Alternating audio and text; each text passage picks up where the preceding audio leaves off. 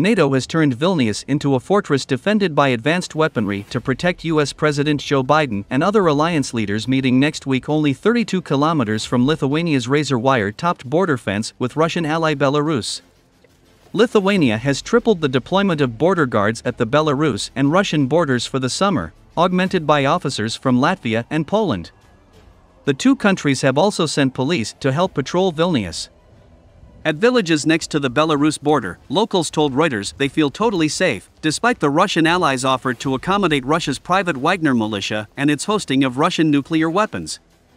At Vilnius airport, 8 German-operated Patriot missile launchers were seen standing with their nozzles pointed in the direction of Russia's Kaliningrad.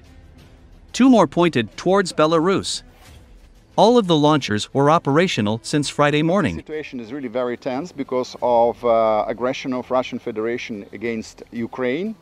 So it's already on a very, very high level, and definitely these threats of Lukashenko's regime to use the nuclear weapons against the whole world really creates a lot of, I would say, concerns. And this is why we're talking about very strong additional security measures. And what you mentioned and asked about the presence of our allies is one of those very important things.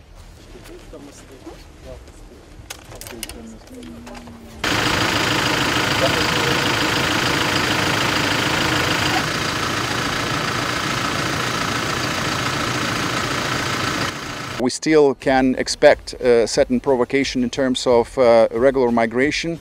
Bigger groups can be formed and then pushed to our territory. As well, there might be intentional border violations by persons or by military staff in order to check the capability to react of Lithuanian border guards, as well as you sometimes may see certain military equipment at the border. So far we don't see this kind of activity. Again, I will repeat myself, we do not observe any unusual activities at the border with Belarus as well as the Russian Federation.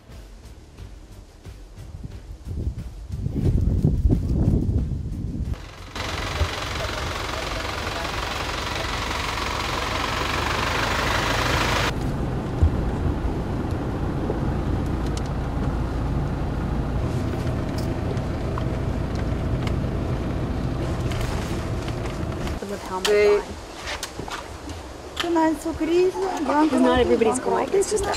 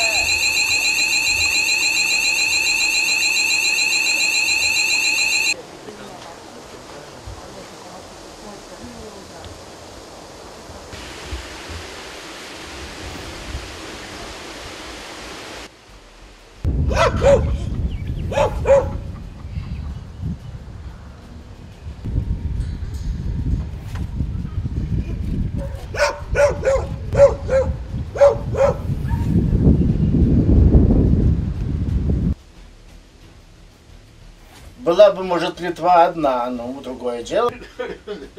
Гекай, здоровняу.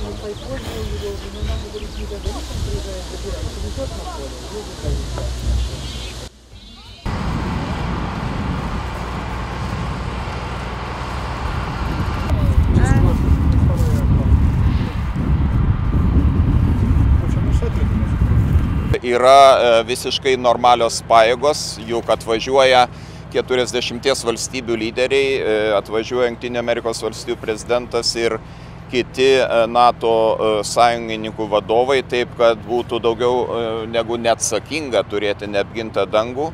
Bet man svarbiausia, kad mūsų žmonės būtų apginti ir tada, kai vadovai išvažiuos. Tai šitą prasme dar mums tikrai reikia padirbėti, bet aš labai optimistiškai žiūriu į priekį.